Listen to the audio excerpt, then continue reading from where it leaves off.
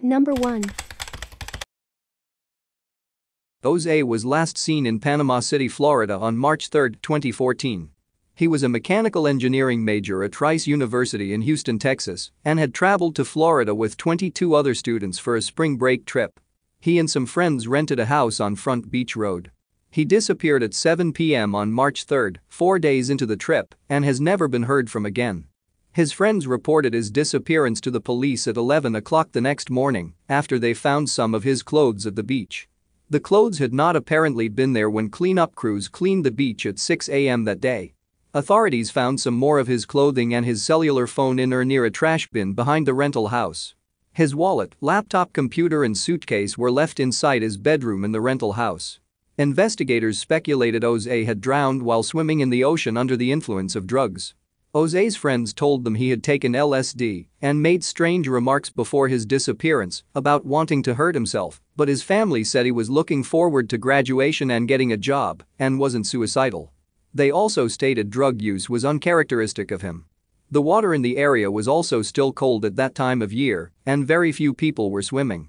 According to Jose's family, by the time they arrived in Florida on March 5, 16 of the students Jose went there with had already packed their things and returned home.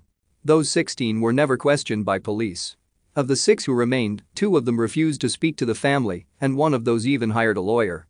The other 4 provided different stories as to what had happened to him. Jose is a native of New York and graduated from Shaker High School there.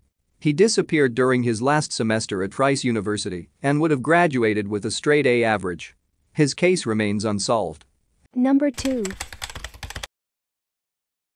Kaiser was last seen walking away from her home at the Southern Palms Mobile Home Park in the 5200 block of 14th Street West in Manatee County, Florida on the morning of December 30, 1991. Her husband stated she packed her bags and left, saying she was going to meet a man named Kevin. Kevin has never been identified. Kaiser has never been heard from again. Her father reported her missing about a month after she disappearance. Kaiser's marriage was troubled. She had left her husband for brief periods at least 10 times in 5 years, and he'd been accused of battery against her 3 times. 2 of the cases weren't prosecuted. Kaiser's husband didn't contest the third and was placed on probation for 18 months.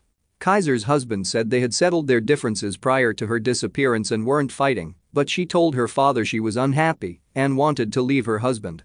She had always kept in touch with her father and other relatives in Mississippi during the times when she left her husband, but none of her family has heard from her since December 1991. She also left behind a $300 paycheck at her workplace, the Econo Lodge in Bradenton, Florida.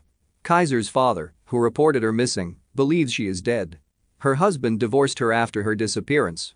Her case remains unsolved. Number 3.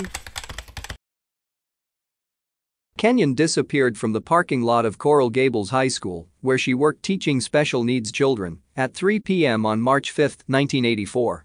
She spoke to the security guard, then drove away in her car, a Chrysler convertible.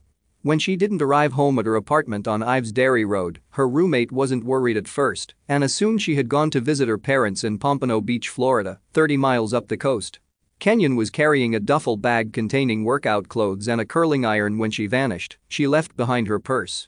A Shell gasoline station attendant in Coral Gables, Florida, who often sold fuel to Kenyon, recalled seeing her on March 8.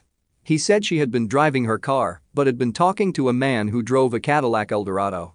They seemed to be conversing about someone taking Kenyon's picture, and Kenyon told the station attendant that she was going to the airport. The man with the Eldorado paid for her gasoline and they drove off together. Kenyon has never been heard from again. Kenyon was not reported missing until she failed to show up for work the next day. Her car was found abandoned at Miami International Airport on March 11, 6 days after her disappearance. She did not have plans to travel and had not packed to go anywhere, and her name was not listed on any recent flights going out of Miami. Her family says it is extremely uncharacteristic of her to leave without warning. Kenyon is a former fashion model who won the Orange Bowl Princess title in 1982 and was a finalist in a Miss Florida contest. Christopher Wilder almost immediately became a suspect in her disappearance. Photos of Wilder are posted with this case summary. The gas station attendant identified him from a photograph as the man last seen with Kenyon. Wilder, who is a native of Australia, has been linked to at least a dozen disappearances, rapes, murders and/or attacks of women in the early to mid-1980s, including the disappearances of Mary Opitz, Rosario Gonzalez and Tammy Leppert. Wilder sometimes attempted to lure young female victims by offering non-existent modeling sessions or other tactics, and he knew Kenyon. They had dated a few times and he had even proposed marriage to her, but she turned him down because she thought he was too old for her. Wilder was put on probation in 1980 after pleading guilty to attempted sexual battery towards a teenage girl. While on a visit home to Australia that same year, he was charged with kidnapping and sexually assaulting two teenage girls. His parents bailed him out of jail, and he flew back to the United States, promising to return for his trial, which was set for April 1984. Wilder, when initially questioned by police about Kenyon's disappearance, said he had not seen her in over a month. However, two gas station attendants claimed to have seen Wilder with Kenyon on the day of her disappearance. In addition, Wilder knew where Kenyon's car was before this information was released to the press. Wilder went on a killing spree later in 1984, where he traveled across the United States, abducting, raping, torturing, and killing women along the way. He was killed in a struggle with police officers in New Hampshire in the late spring of 1984 and died without ever divulging what he might have known about Kenyon's disappearance. Kenyon is a graduate of the University of Miami and was the coach of the cheerleading squad at Coral Gables High School. Her parents are now deceased. Her case remains unsolved, and foul play is suspected due to the circumstances involved. Number 4. Linda was last seen at her residence in the 2100 block of Dolly Street in Orlando, Florida at 4 p.m. on February 18, 1976. She left home to visit her boyfriend, who lived on Erin Court about 3 blocks away. She left her purse and shoes behind at home. She never arrived at her boyfriend's house. 10 days after Linda's disappearance, someone called Linda's father and said we're holding her and would release her if he paid a $20,000 ransom. This turned out to be a hoax, and a local married couple was arrested and charged with extortion. A few months after she went missing, Linda was reportedly sighted dancing in a topless bar in Jacksonville, Florida, using the name Dawn. The bar was frequented by members of the Outlaws motorcycle gang, and police said there was evidence that Linda left willingly with the gang members. The witness who identified Linda also noticed a scar on her leg, but Linda's father doesn't believe she was really the young woman at the bar and stated she would have called home on her mother's birthday if she could have. In 1982, 6 years after Linda's disappearance, her sister-in-law, Carol Joy Kerr, was shot and stabbed to death. Her body was found buried in a shallow grave in Osceola County, Florida. A year later, Keith Barton Kerr was arrested and charged in her death. He was Carol's brother-in-law. She was married to Linda and Keith's older brother. Authorities stated Keith had also committed telephone harassment against about 40 women, most whom were Walt Disney World employees like Carol was. The victims got threatening calls from a man graphically describing how he planned to murder them. The details the caller described were very similar to what happened in Carol's death. Photos of Keith are posted with this case summary. After his murder arrest, authorities began investigating the possibility that he was also involved in Linda's disappearance. They were unable to find any evidence to link him to his sister's case, however. In 1984, he pleaded guilty to second-degree murder in Carol's death and was sentenced to life in prison. He remains incarcerated. Although it's possible Linda ran away from home, it's extremely unusual for a runaway to be gone for decades without any contact with her family. Foul play is possible in her case, which remains unsolved. Number 5. Kindred dropped his children off at daycare on the morning of October 1, 2001, and then continued on to a now-defunct auto parts store on State Route 60 east of Bartow, Florida. He was last seen talking to 2 men at the business. He was never heard from again after that. His white Ford F-150 pickup truck was later found abandoned at a Lakeland Speedway convenience store located at Comtree Road and AZ Parkway. Kindred had sole custody of his 3 young children in 2001 and is described as a devoted family man, and it's uncharacteristic of him to leave without warning or be out of touch with his loved ones. Robert Ernest Levesque was indicted for second-degree murder in Kindred's case in July 2003, but the charges were dropped in April 2005 before the case could go to trial. He was indicted again, this time for first-degree murder, in May of that year. A photo of him is posted with this case summary. Levesque, a career criminal with convictions dating back to 1969, was one of the men last seen with Kindred, and surveillance camera footage proved it was he who parked Kindred's vehicle, where it was later found abandoned. Levesque owned a chop shop that processed stolen vehicles, and Kindred had arranged to buy a chopped Ford pickup truck from him, but Levesque told him he wouldn't be able to sell him the truck. Kindred allegedly became angry and threatened to expose Levesque's criminal activities to the police. Authorities believe this was the motive for the murder. At one point in 2002, Levesque offered to lead authorities to Kindred's body, but the deal fell through, and he refused to cooperate any further. At his trial in late 2005, Levesque's attorney argued there was no hard evidence to connect him to Kindred's murder and no proof Kindred was even dead. Levesque's girlfriend testified against him, stating he had borrowed a shotgun on the day Kindred disappeared, and when he returned it, there were signs that it had been fired. A cellmate of Levesque also testified, saying Levesque told him he killed Kindred to silence him. Levesque was convicted of second-degree murder in December 2005 and sentenced to life in prison. He maintains his innocence. Foul play is suspected in Kindred's disappearance due to the circumstances involved. Number 6. Klett was last seen in Hollywood, Florida during the early morning of October 31, 2004. She was accompanied by her boyfriend, Morgan Antonio Bolanos, at the time. Bolanos is the father of 3 of Klett's 5 children. A photo of him is posted with this case summary. Klett and Bolanos met in March 1998 and violence surfaced in the relationship within months. In September 1998, Bolanos was charged with attacking Klett while she was pregnant. He pleaded guilty and was sentenced to probation. Their relationship remained volatile, and Bolanos was jealous and controlling. He kept track of the mileage on Klett's car and repeatedly accused her of infidelity. Her family had been trying to convince her to leave him. Bolanos had allegedly assaulted Klett in June 2004, and she was hospitalized for 10 days as a result.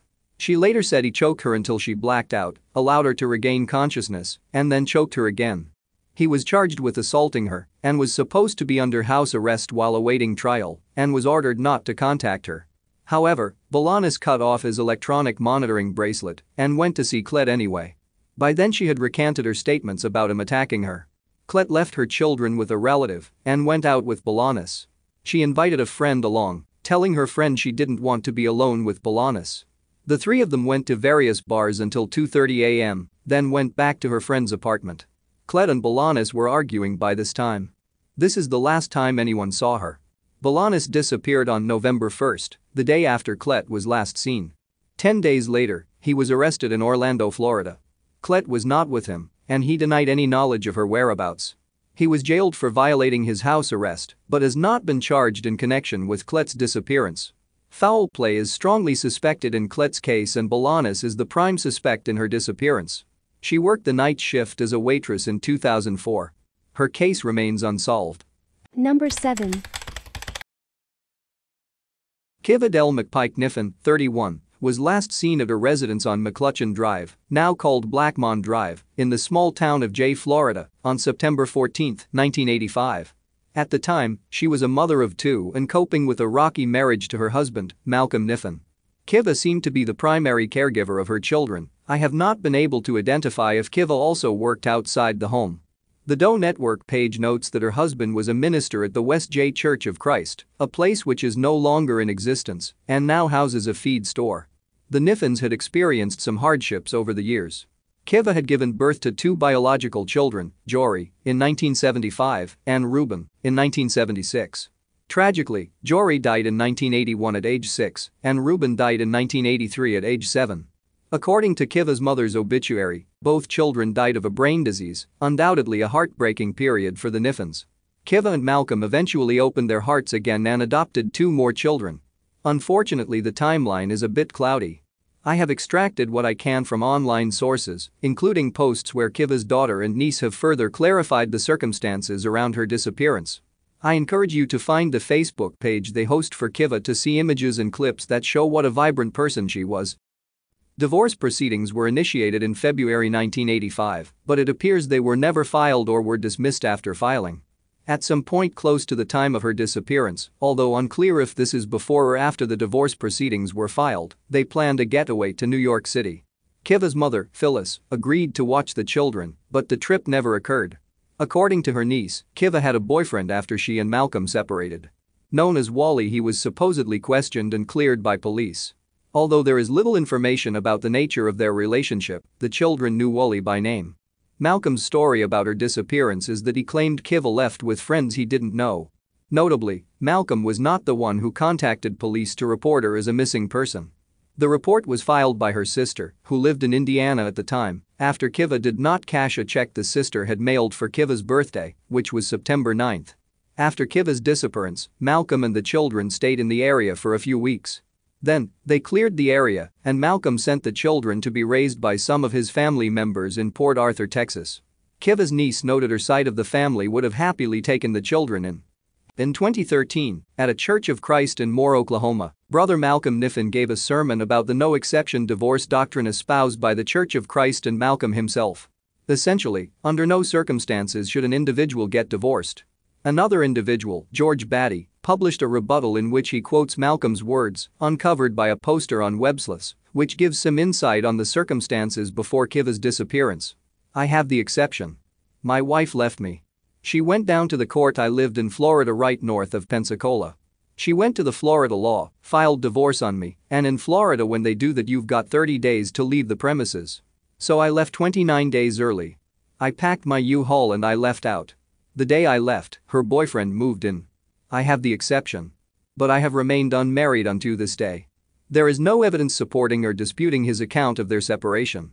Before evaluating Malcolm's apparent embrace and defense of the church's values, a sidebar. At the time of the speech he was living in Waco, Texas, and it appears that Malcolm Niffen had a few run-ins with the law, including a charge related to prostitution. I cannot confirm this is the same person, but it seems likely. But Malcolm's 2013 account leaves some questions. First, the divorce proceedings were dismissed when and why? Second, he said he moved out the day after the divorce was filed, which would have been February 1985. If that were the case, how would he have known that Kiva left with friends the day she went missing? Her location of disappearance is her residence. Although it's possible he could have been babysitting at their house, this seems unlikely if her boyfriend had moved in with her as Malcolm claimed. Currently, Malcolm lives in Lorena, Texas, and it appears he travels to various places, preaching, debating about divorce, and officiating funerals. Unless there is another Malcolm Niffen in operation, he has appeared at religious events in Oklahoma, Missouri, Virginia, and West Virginia in the past few years. Interestingly, Kiva's father's obituary in 2008 lists her as a survivor. It makes no mention of Malcolm, but does mention Kiva's children, his grandchildren. Her sister Teresa's obituary in 2013 states that Kiva preceded her in death. Kiva and Malcolm's two surviving children are now adults, although the nature of their relationship with their father is unclear. Regardless, several of Kiva's family members are still trying to find out what happened to Kiva McPike Niffen.